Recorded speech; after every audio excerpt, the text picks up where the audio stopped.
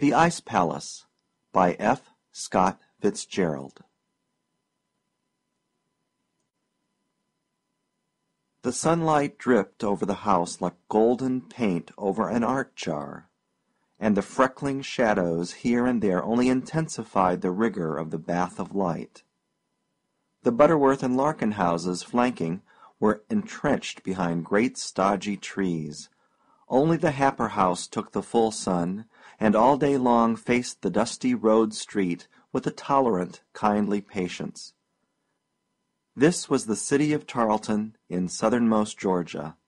September afternoon. Up in her bedroom window, Sally Carrol Happer rested her 19-year-old chin on a 52-year-old sill, and watched Clark Darrow's ancient Ford turn the corner. The car was hot. Being partly metallic, it retained all the heat it absorbed or evolved, and Clark Darrow, sitting bolt upright at the wheel, wore a pained, strained expression as though he considered himself a spare part, and rather likely to break. He laboriously crossed two dusty ruts, the wheel squeaking indignantly at the encounter, and then with a terrifying expression he gave the steering gear a final wrench and deposited self and car approximately in front of the Happer steps. There was a heaving sound, a death rattle, followed by a short silence, and then the air was rent by a startling whistle. Sally Carrol gazed down sleepily. She started to yawn, but finding this quite impossible unless she raised her chin from the window-sill, changed her mind and continued silently to regard the car, whose owner sat brilliantly, if perfunctorily, at attention, as he waited for an answer to his signal. After a moment the whistle once more split the dusty air. "Good morning." With difficulty Clark twisted his tall body round and bent a distorted glance on the window. "'Tain't morning, Sally Carrol." "Isn't it, sure enough?" "What you doing?" "Eating an apple." "Come on, go swimming. Want to?" "Reckon so." "How about hurrying up?" "Sure enough." Sally Carrol sighed voluminously and raised herself with profound inertia from the floor where she had been occupied in alternately destroying parts of a green apple and painting paper dolls for her younger sister. She approached a mirror, regarded her expression with a pleased and pleasant languor, dabbed 2 spots of rouge on her lips and a grain of powder on her nose, and covered her bobbed corn-colored hair with a rose-littered sunbonnet. Then she kicked over the painting water, said, "Oh, damn," but let it lay, and left the room. "How you, Clark?" she inquired a minute later, as she slipped nimbly over the side of the car. "Mighty fine, Sally Carrol." "Where we go swimming?" "Out to Wally's pool. Told Marilyn we'd call by and get her and Joe Ewing." Clark was dark and lean, and when on foot was rather inclined to stoop. His eyes were ominous and his expression somewhat petulant, except when startlingly illuminated by one of his frequent smiles. Clark had income, just enough to keep himself in ease and his car in gasoline, and he spent the 2 years since he graduated from Georgia Tech in dozing round the lazy streets of his hometown, discussing how he could best invest his capital for an immediate fortune. Hanging around he found not at all difficult. A crowd of little girls had grown up beautifully, the amazing Sally Carrol foremost among them, and they enjoyed being swum with and danced with and made love to in the flower-filled summery evenings. And they all liked Clark immensely. When feminine company palled, there were 6 other youths who were always just about to do something, and meanwhile were quite willing to join him in a few holes of golf, or a game of billiards, or the consumption of a quart of hard yellow liquor. Every once in a while one of these contemporaries made a farewell round of calls before going up to New York or Philadelphia or Pittsburgh to go into business, but mostly they just stayed round in this languid paradise of dreamy skies and firefly evenings and noisy niggery street fairs, and especially of gracious, soft-voiced girls who were brought up on memories instead of money. The Ford having been excited into a sort of restless, resentful life, Clark and Sally Carrol rolled and rattled down Valley Avenue into Jefferson Street, where the dust road became a pavement, along Opiate Millicent Place, where there were half a dozen prosperous, substantial mansions, and on into the downtown section. Driving was perilous here, for it was shopping time. The population idled casually across the streets, and a drove of low moaning oxen were being urged along in front of a placid streetcar. Even the shops seemed only yawning their doors and blinking their windows in the sunshine before retiring into a state of utter and finite coma. "Sally Carrol," said Clark suddenly, "it a fact that you're engaged?" She looked at him quickly. "Where'd you hear that?" "Sure enough, you engaged?" "That's a nice question." "Girl told me you were engaged to a Yankee you met up in Asheville last summer." Sally Carrol sighed. "Never saw such an old town for rumors." "Don't marry a Yankee, Sally Carrol. We need you round here." Sally Carrol was silent a moment. "Clark," she demanded suddenly, "who on earth shall I marry?" "I offer my services." "Honey, you couldn't support a wife," she answered carefully. "Anyway, I know you too well to fall in love with you." "That doesn't mean you ought to marry a Yankee," he persisted. "Suppose I love him?" He shook his head. "You couldn't. He'd be a lot different from us, every way." He broke off as he halted the car in front of a rambling, dilapidated house. Marilyn Wade and Joe Ewing appeared in the doorway. "'Lo, Sally Carrol." "Hi. How you all?" "Sally Carrol," demanded Marilyn as they started off again, "you engaged?" "Lordy, where'd all this start? Can't I look at a man without everybody in town engaging me to him?" Clark stared straight in front of him at a bolt on the clattering windshield. "Sally Carrol," he said with a curious intensity, "don't you like us?" "What?" "Us down here." "Why, Clark, you know I do. I adore all you boys." "Then why you getting engaged to a Yankee?" "Clark, I don't know. I'm not sure what I'll do. But, well, I want to go places and see people. I want my mind to grow. I want to live where things happen on a big scale." "What you mean?" "Oh, Clark, I love you, and I love Joe here and Ben Arrett, and you all, but you'll... "We'll all be failures?" "Yes, I don't mean only money failures, but just sort of ineffectual and sad, and, oh, how can I tell you?" "You mean because we stay here in Tarleton?" "Yes, Clark, and because you like it and never want to change things or think or go ahead." He nodded, and she reached over and pressed his hand. "Clark," she said softly, "I wouldn't change you for the world. You're sweet the way you are. The things that'll make you fail I'll love always. The living in the past, the lazy days and nights you have, and all your carelessness and generosity." "But you're going away."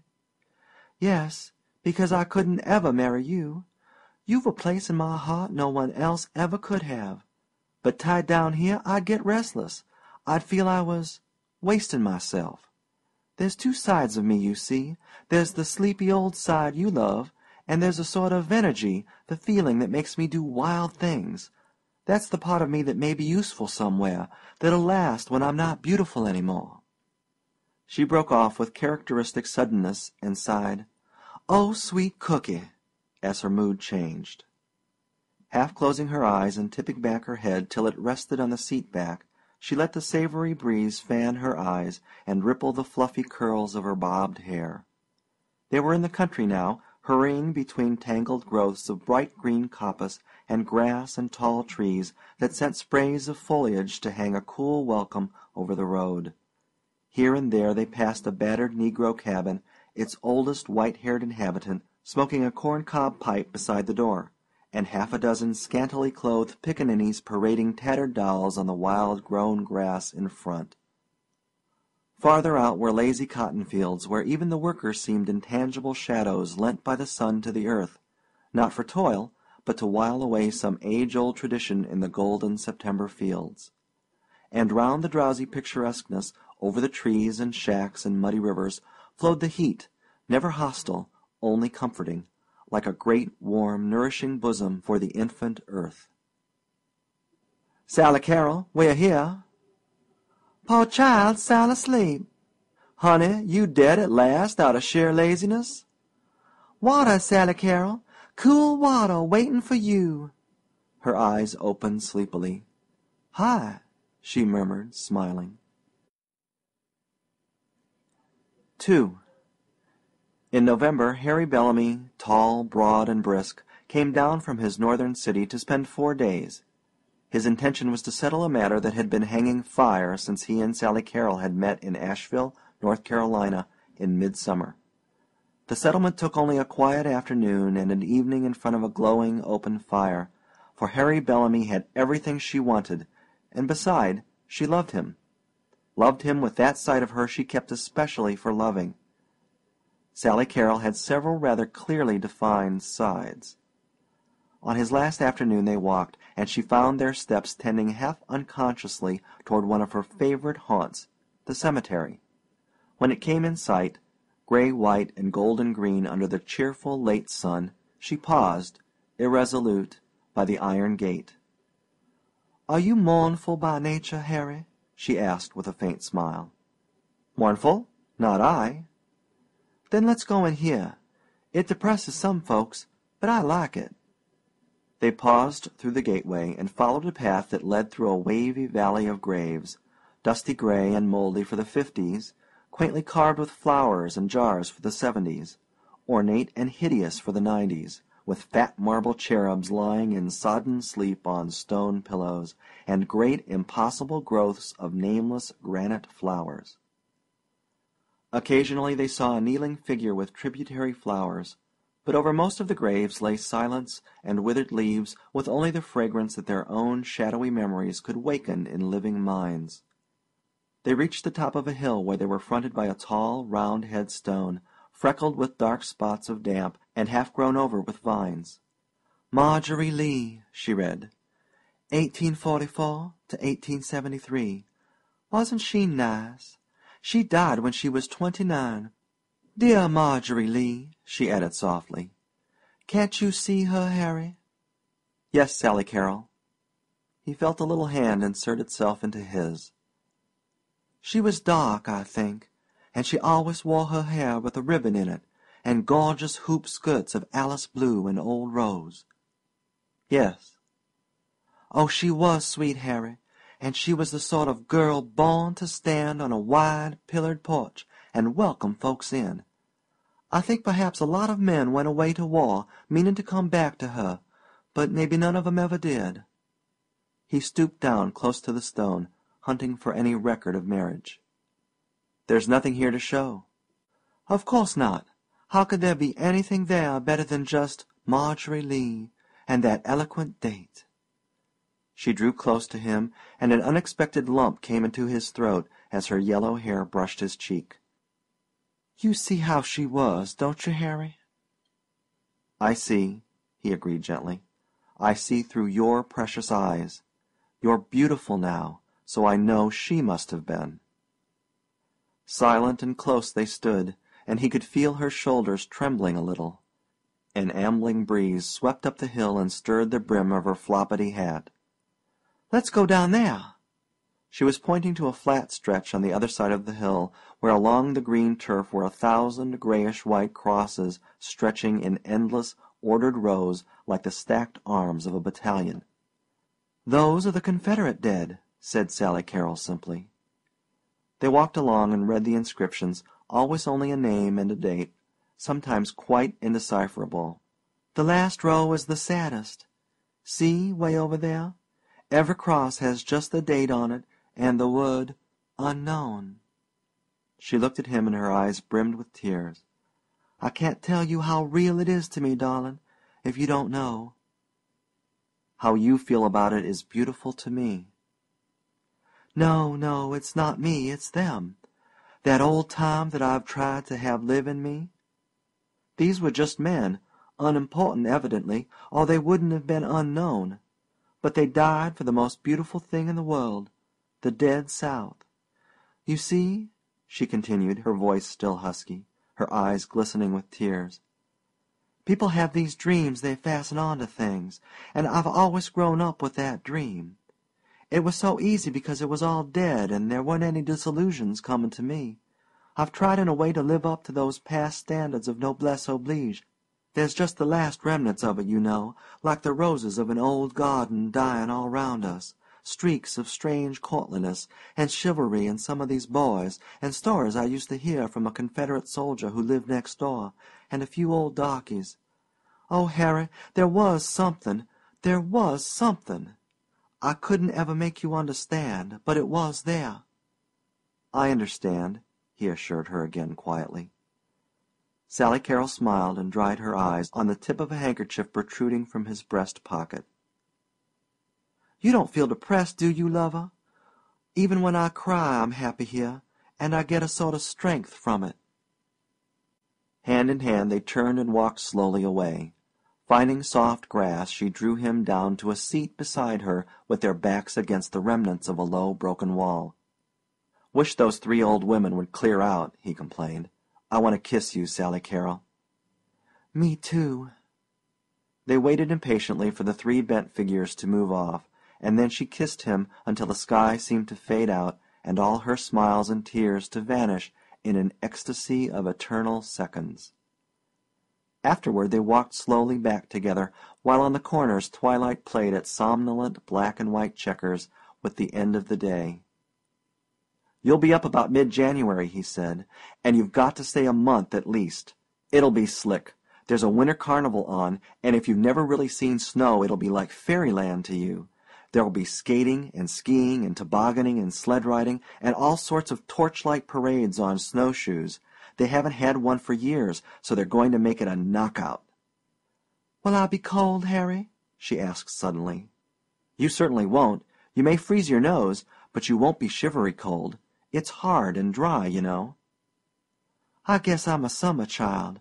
I don't like any cold I've ever seen." She broke off, and they were both silent for a minute. "Sally Carrol," he said very slowly, "what do you say to March?" "I say I love you." "March?" "March, Harry." 3. All night in the Pullman it was very cold. She rang for the porter to ask for another blanket, and when he couldn't give her one she tried vainly, by squeezing down into the bottom of her berth and doubling back the bedclothes, to snatch a few hours' sleep. She wanted to look her best in the morning. She rose at 6, and sliding uncomfortably into her clothes, stumbled up to the diner for a cup of coffee. The snow had filtered into the vestibules and covered the door with a slippery coating. It was intriguing, this cold. It crept in everywhere. Her breath was quite visible, and she blew into the air with a naive enjoyment. Seated in the diner, she stared out the window at white hills and valleys and scattered pines whose every branch was a green platter for a cold feast of snow. Sometimes a solitary farmhouse would fly by, ugly and bleak and lone on the white waste, and with each one she had an instant of chill compassion for the souls shut in there waiting for spring. As she left the diner and swayed back into the Pullman, she experienced a surging rush of energy and wondered if she was feeling the bracing air of which Harry had spoken. This was the North, her land now. "Then blow ye winds hi-ho, a-roving I will go," she chanted exultantly to herself. "What's that?" inquired the porter politely. "I said, brush me off." The long wires of the telegraph poles doubled. 2 tracks ran up beside the train. 3, 4, came a succession of white-roofed houses, a glimpse of a trolley car with frosted windows, streets, more streets, the city. She stood for a dazed moment in the frosty station before she saw 3 fur-bundled figures descending upon her. "There she is!" "Oh, Sally Carrol!" Sally Carrol dropped her bag. "Hi!" A faintly familiar icy-cold face kissed her, and then she was in a group of faces all apparently emitting great clouds of heavy smoke. She was shaking hands. There were Gordon, a short, eager man of 30 who looked like an amateur knocked-about model for Harry, and his wife Myra, a listless lady with flaxen hair under a fur automobile cap. Almost immediately Sally Carrol thought of her as vaguely Scandinavian. A cheerful chauffeur adopted her bag, and amid ricochets of half-phrases, exclamations, and perfunctory listless "my dears" from Myra, they swept each other from the station. Then they were in a sedan bound through a crooked succession of snowy streets, where dozens of little boys were hitching sleds behind grocery wagons and automobiles. "Oh," cried Sally Carrol, "I want to do that. Can we, Harry?" "That's for kids, but we might. It looks like such a circus," she said regretfully. Home was a rambling frame house set on a white lap of snow, and there she met a big, gray-haired man of whom she approved, and a lady who was like an egg, and who kissed her. These were Harry's parents. There was a breathless, indescribable hour crammed full of half-sentences, hot water, bacon and eggs, and confusion, and after that she was alone with Harry in the library, asking him if she dared smoke. It was a large room with a Madonna over the fireplace, and rows upon rows of books in covers of light gold and dark gold and shiny red. All the chairs had little lace squares where one's head should rest. The couch was just comfortable. The books looked as if they had been read, some, and Sally Carrol had an instantaneous vision of the battered old library at home, with her father's huge medical books and the oil paintings of her 3 great-uncles, and the old couch that had been mended up for 45 years and was still luxurious to dream in. This room struck her as being neither attractive nor particularly otherwise. It was simply a room with a lot of fairly expensive things in it that all looked about 15 years old. "What do you think of it up here?" demanded Harry eagerly. "Does it surprise you? Is it what you expected, I mean?" "You are, Harry," she said quietly, and reached out her arms to him.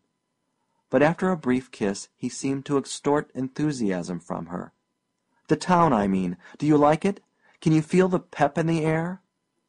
"Oh, Harry," she laughed, "you'll have to give me time. You can't just fling questions at me." She puffed at her cigarette with a sigh of contentment. "One thing I want to ask you," he began rather apologetically. "You Southerners put quite an emphasis on family and all that. Not that it isn't quite all right, but you'll find it a little different here. I mean, you'll notice a lot of things that seem to you sort of vulgar display at first, Sally Carrol. But just remember that this is a 3-generation town.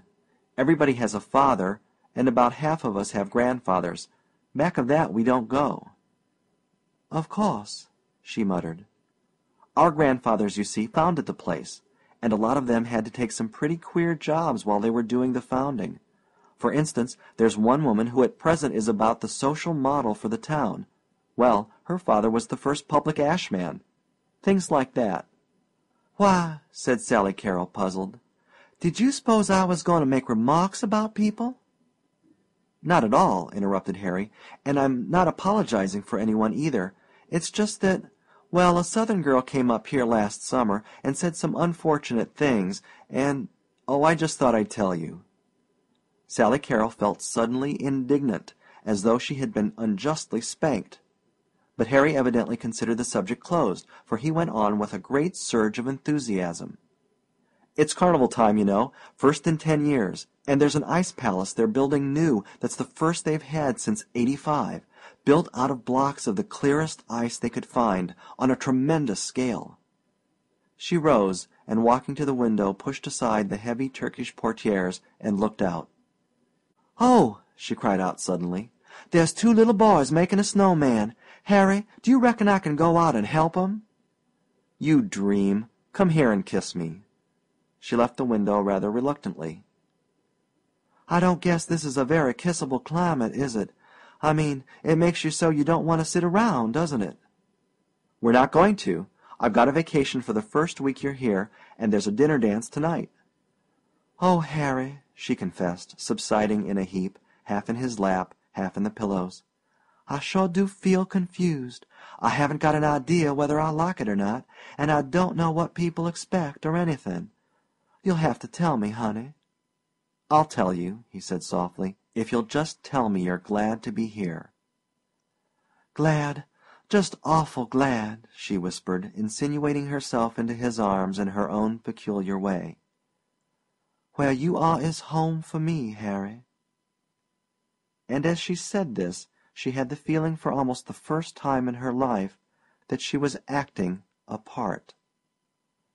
That night, amid the gleaming candles of a dinner party, where the men seemed to do most of the talking while the girls sat in a haughty and expensive aloofness, even Harry's presence on her left failed to make her feel at home. "They're a good-looking crowd, don't you think?" he demanded. "Just look round. There's Spud Hubbard, tackle at Princeton last year, and Junie Morton. He and the red-haired fellow next to him were both Yale hockey captains. Junie was in my class. Why, the best athletes in the world come from these states round here. This is a man's country, I tell you. Look at John J. Fishburne." "Who's he?" asked Sally Carrol innocently. "Don't you know?" "I've heard the name." "Greatest wheat man in the Northwest, and one of the greatest financiers in the country." She turned suddenly to a voice on her right. "I guess they forgot to introduce us. My name's Roger Patton." "My name is Sally Carrol Happer," she said graciously. "Yes, I know. Harry told me you were coming." "You a relative?" "No, I'm a professor." "Oh!" she laughed. "At the university. You're from the South, aren't you?" "Yes, Tarleton, Georgia." She liked him immediately, a reddish-brown mustache under watery blue eyes that had something in them that these other eyes lacked, some quality of appreciation. They exchanged stray sentences through dinner, and she made up her mind to see him again.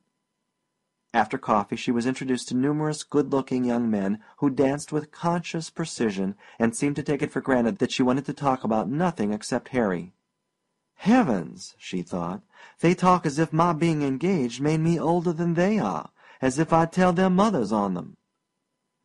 In the South, an engaged girl, even a young married woman, expected the same amount of half-affectionate badinage and flattery that would be accorded a debutante, but here all that seemed banned.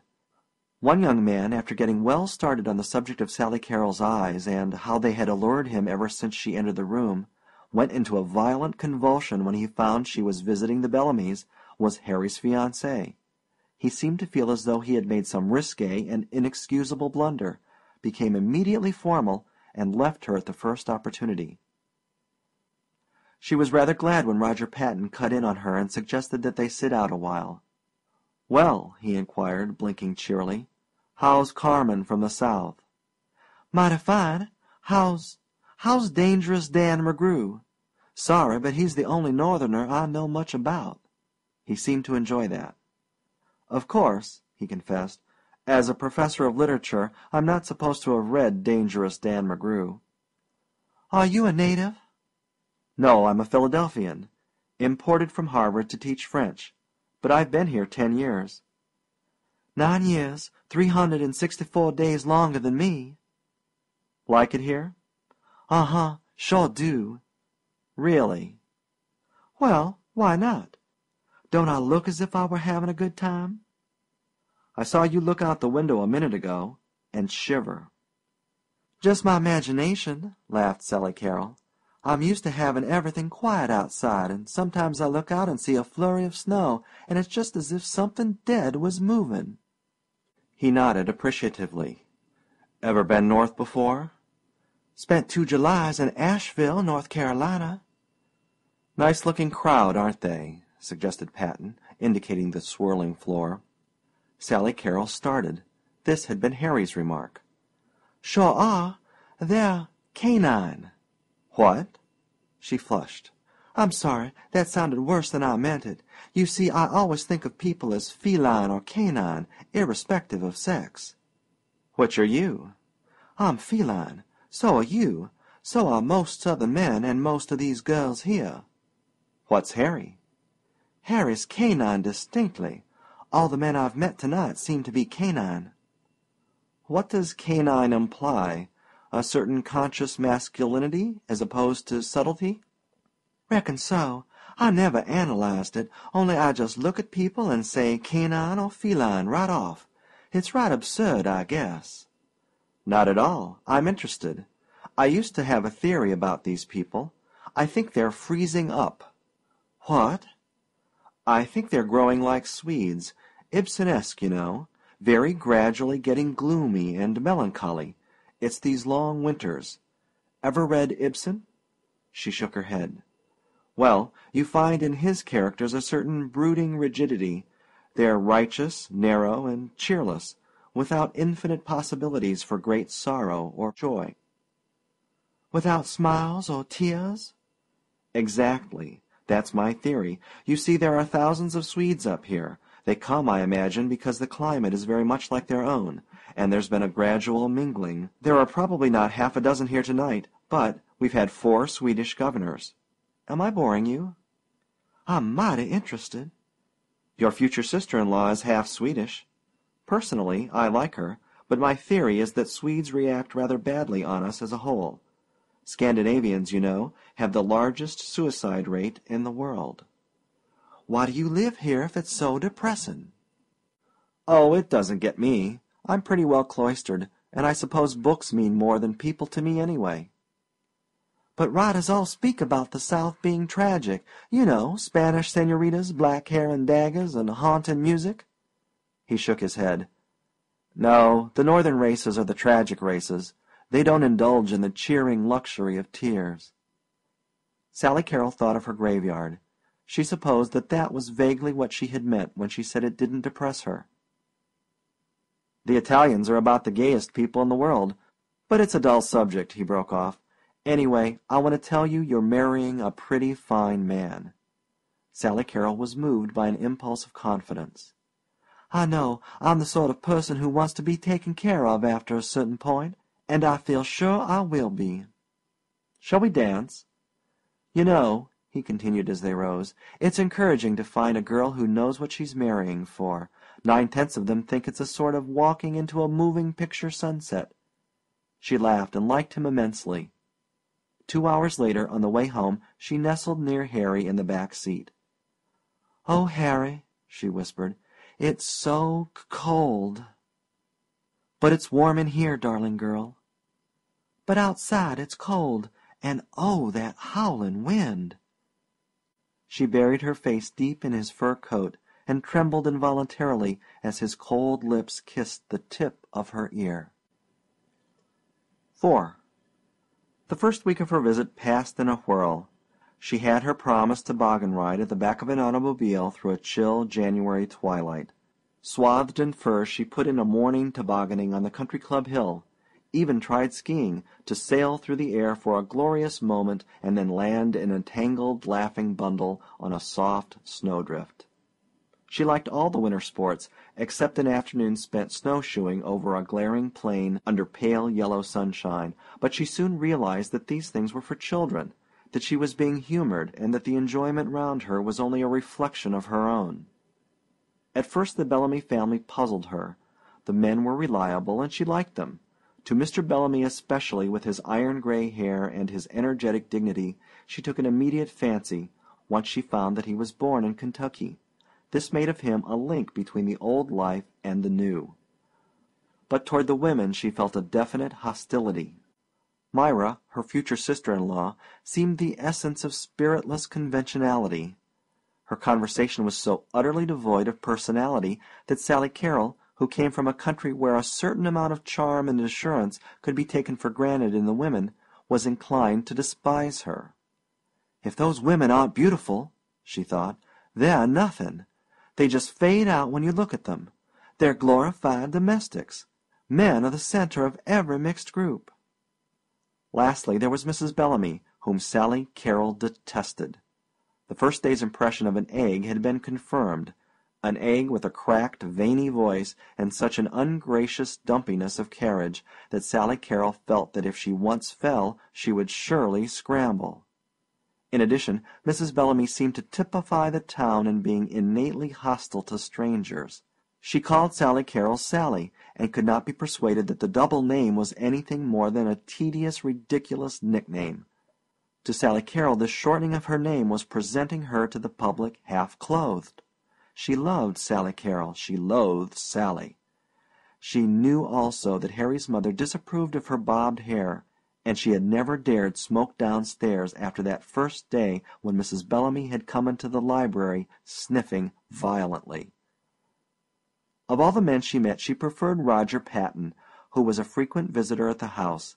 He never again alluded to the Ibsenesque tendency of the populace, but when he came in one day and found her curled upon the sofa bent over Peer Gynt, he laughed and told her to forget what he'd said, that it was all rot. And then one afternoon in her second week she and Harry hovered on the edge of a dangerously steep quarrel. She considered that he precipitated it entirely, though the Serbia in this case was an unknown man who had not had his trousers pressed. They had been walking homeward between mounds of high-piled snow, and under a sun which Sally Carrol scarcely recognized. They passed the little girl done up in gray wool until she resembled a small teddy bear, and Sally Carrol could not resist the gasp of maternal appreciation. "Look, Harry!" "What?" "That little girl. Did you see her face?" "Yes. Why?" "It was red as a little strawberry. Oh, she was cute." "Why, your own face is almost as red as that already. Everybody's healthy here. We're out in the cold as soon as we're old enough to walk. Wonderful climate." She looked at him and had to agree. He was mighty healthy looking. So was his brother, and she had noticed the new red in her own cheeks that very morning. Suddenly their glances were caught and held, and they stared for a moment at the street corner ahead of them. A man was standing there, his knees bent, his eyes gazing upward with a tense expression as though he were about to make a leap toward the chilly air. And then they both exploded into a shout of laughter, for coming closer they discovered it had been a ludicrous momentary illusion produced by the extreme bagginess of the man's trousers. "Reckon that's one on us," she laughed. "He must be a Southerner, judging by those trousers," suggested Harry mischievously. "Why, Harry!" Her surprised look must have irritated him. "Those damn Southerners!" Sally Carrol's eyes flashed. "Don't call 'em that." "I'm sorry, dear," said Harry, malignantly apologetic, "but you know what I think of them. They're sort of degenerates, not at all like the old Southerners.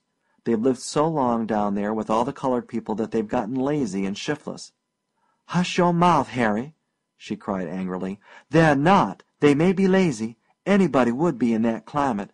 But they're my best friends, and I don't want to hear them criticized in any such sweeping way. Some of 'em are the finest men in the world." "Oh, I know. They're all right when they come north to college. But of all the hang-dog, ill-dressed, slovenly lot I ever saw, a bunch of small-town Southerners are the worst." Sally Carrol was clenching her gloved hands and biting her lip furiously. "Why," continued Harry, "there was one in my class at New Haven, and we all thought that at last we'd found the true type of Southern aristocrat, but it turned out that he wasn't an aristocrat at all, just the son of a Northern carpetbagger who owned about all the cotton round Mobile." "A Southerner wouldn't talk the way you're talking now," she said evenly. "They haven't the energy." "Or the something else." "I'm sorry, Sally Carrol, but I've heard you say yourself that you'd never marry." "That's quite different. I told you I wouldn't want to tie my life to any of the boys that are around Tarleton now, but I never made any sweeping generalities."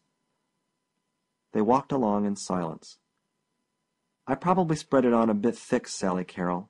I'm sorry." She nodded, but made no answer. 5 minutes later, as they stood in the hallway, she suddenly threw her arms round him.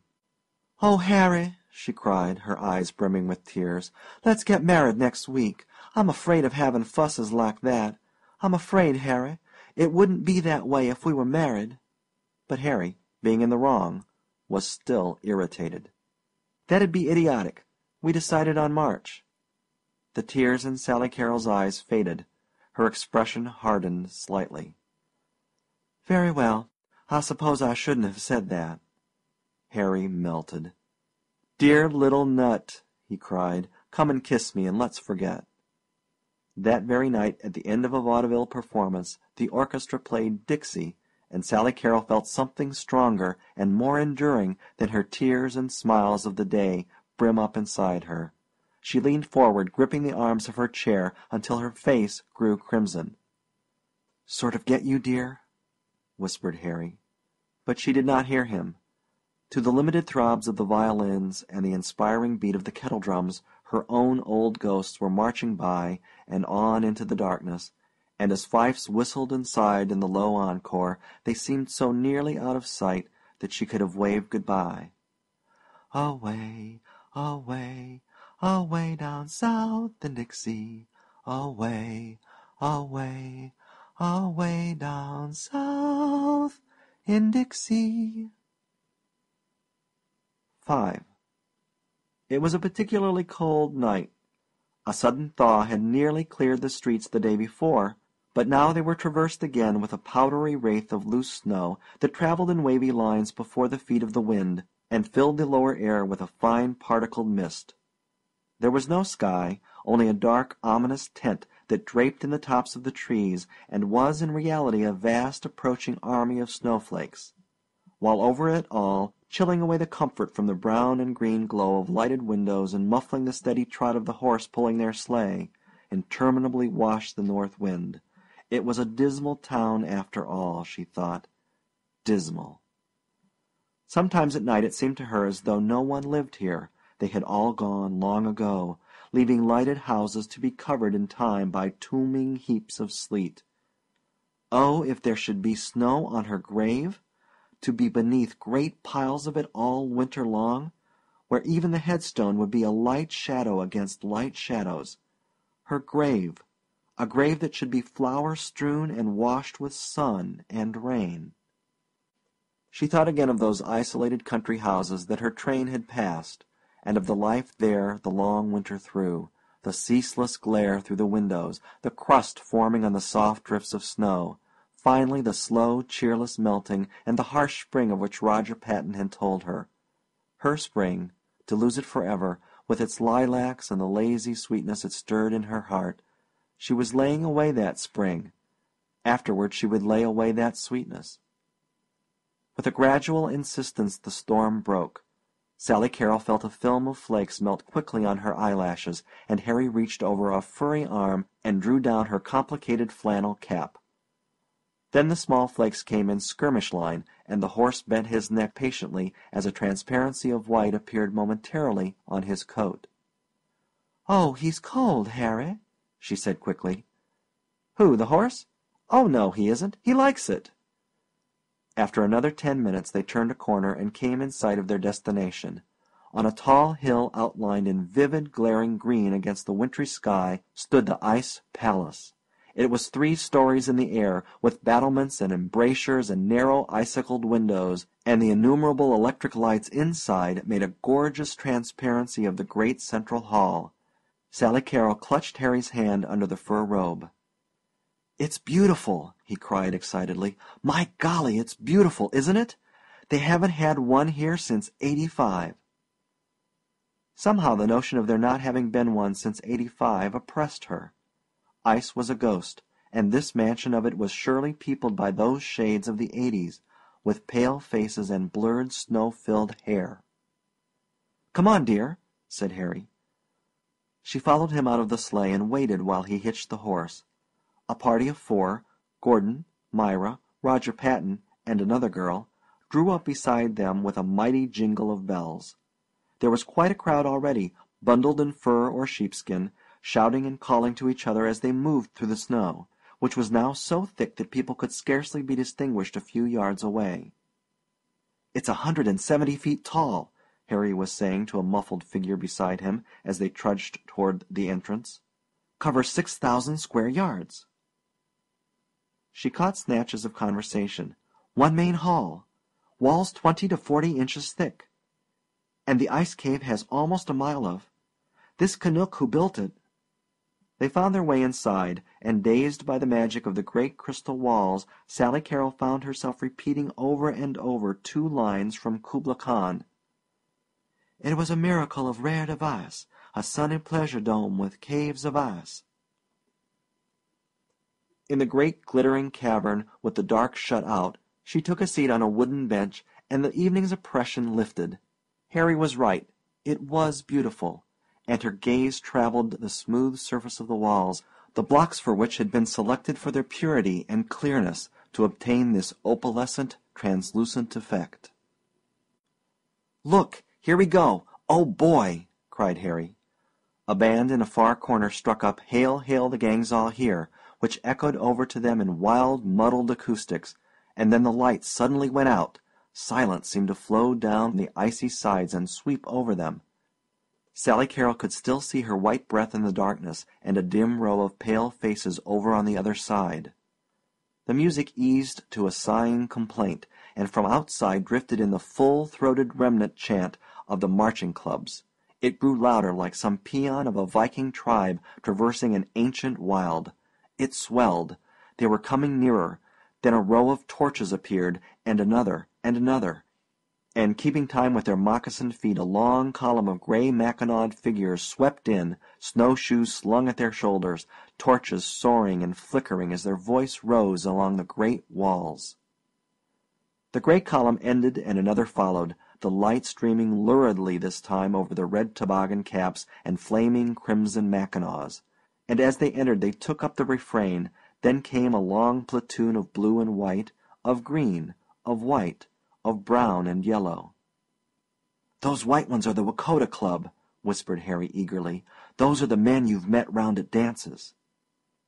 The volume of the voices grew. The great cavern was a phantasmagoria of torches waving in great banks of fire, of colors and the rhythm of soft leather steps.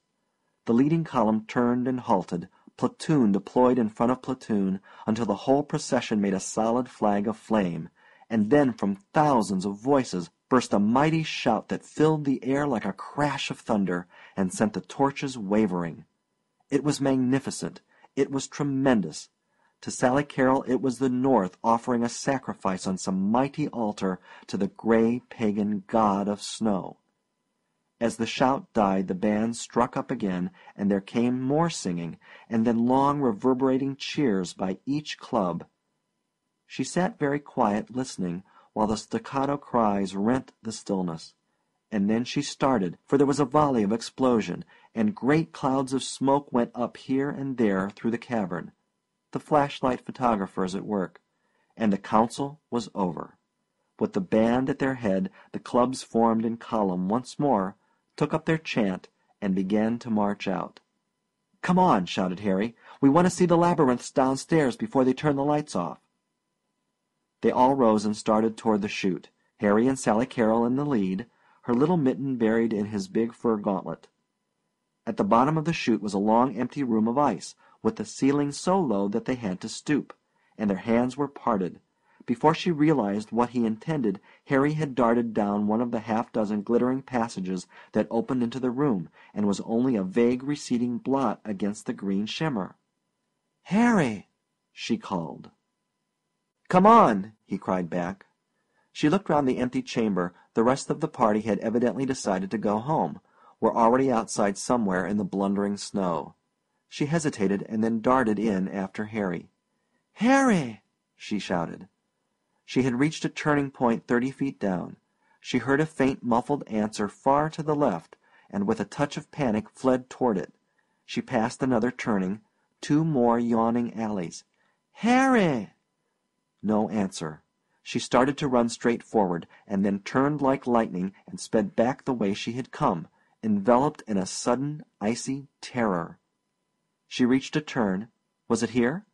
Took the left, and came to what should have been the outlet into the long, low room. But it was only another glittering passage with darkness at the end. She called again, but the walls gave back a flat, lifeless echo with no reverberations. Retracing her steps, she turned another corner, this time following a wide passage.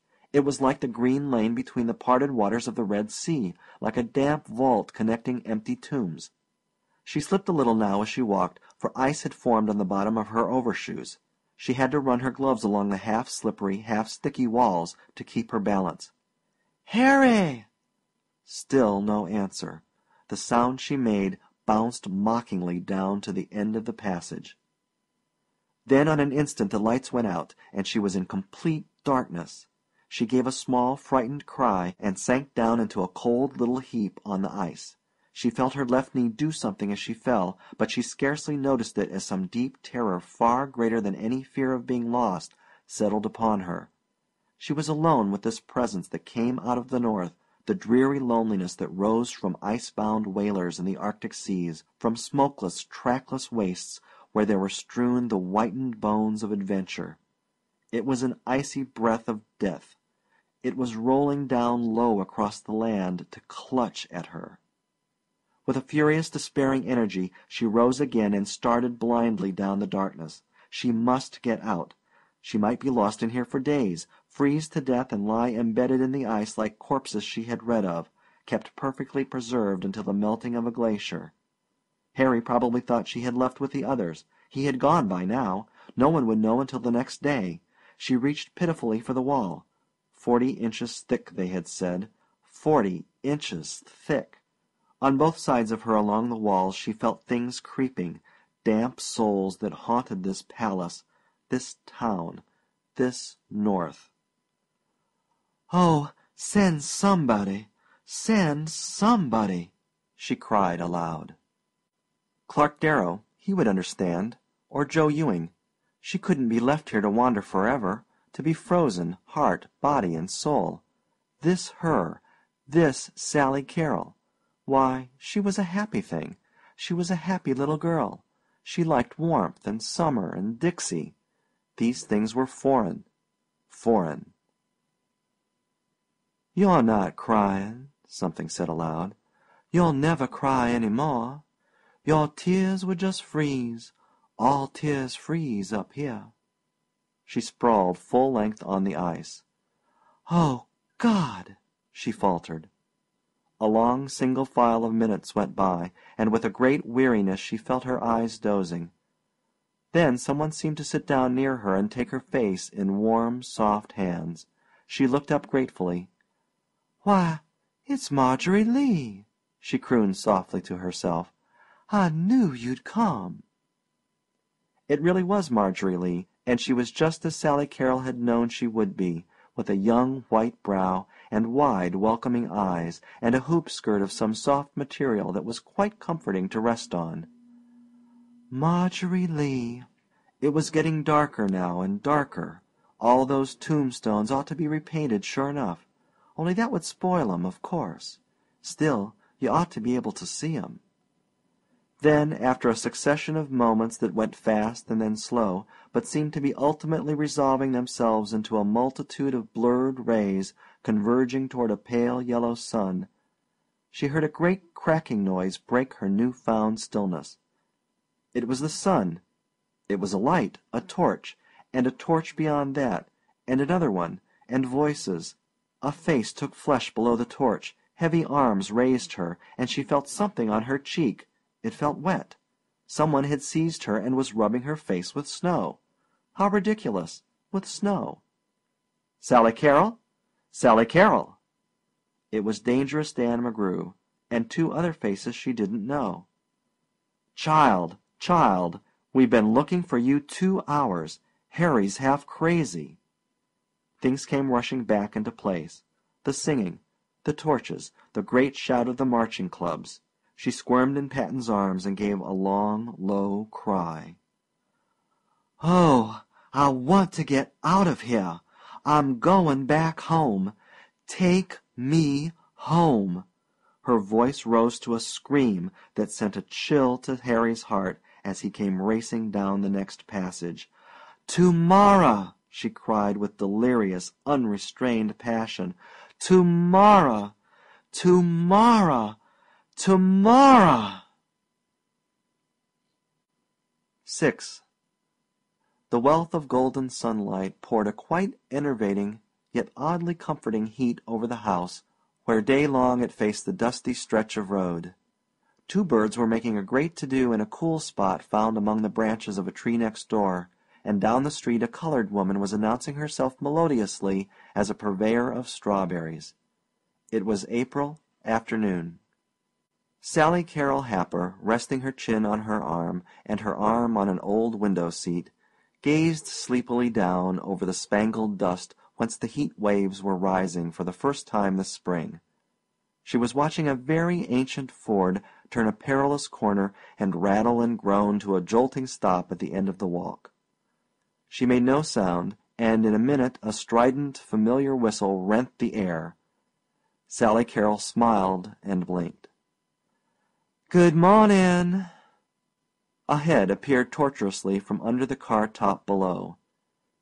"'Tain't morning, Sally Carrol." "Sure enough," she said in affected surprise. "I guess maybe not." "What you doing?" "Heating a green peach. 'Spect to die any minute." Clark twisted himself a last impossible notch to get a view of her face. "Water's warm as a kettle of steam, Sally Carrol. Want to go swimming?" "Hate to move," sighed Sally Carrol lazily, "but I reckon so." End of The Ice Palace by F. Scott Fitzgerald. Read and recorded by William Kuhn, February 2006.